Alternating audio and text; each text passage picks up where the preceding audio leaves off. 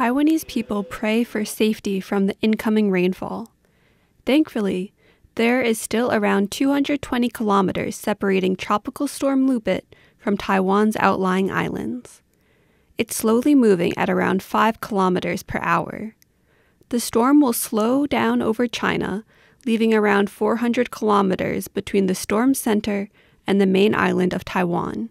Meteorologist Luo Ya-in says the center of the storm will remain above the Chinese mainland for at least another 2 days.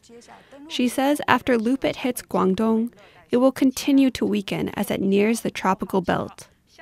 From Thursday until Saturday, the storm will still be some distance from Taiwan.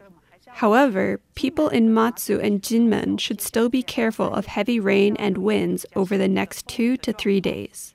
As Lupit goes deeper into the mainland, it will also gradually weaken.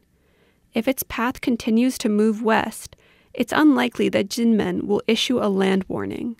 However, Taiwan's southwest will still feel the effects of the unstable weather. The Bureau is warning of torrential rain for Kaohsiung and Pingtung and heavy rain in Jiayi and Tainan. Luo says that later on Thursday, there could be heavy rain in Taiwan's north and in mountainous areas. The Central Weather Bureau is still issuing maritime warnings and says to watch out if the weather takes a turn for the worse. To Taiwan's northeast, Tropical Storm Miranai could soon take shape, but it's heading north towards Japan, so people in Taiwan should worry less about Miranai and more about the heavy rain headed their way.